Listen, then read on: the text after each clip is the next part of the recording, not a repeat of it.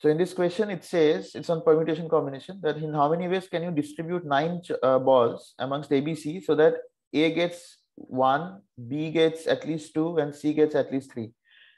So since the balls are identical, you just assign 1 ball to A. So 1 ball to A, 2 to B, and 3 to C.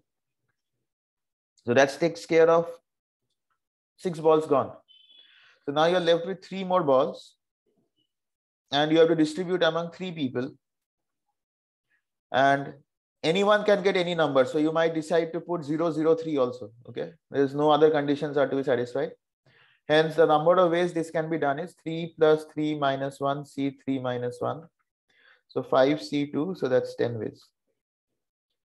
The relation we used is if the number of ways in which you can distribute n identical objects in R distinct groups is n plus R minus 1 C R minus 1.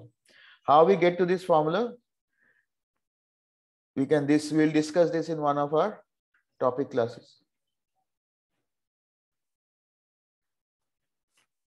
So the answer is answer is 10.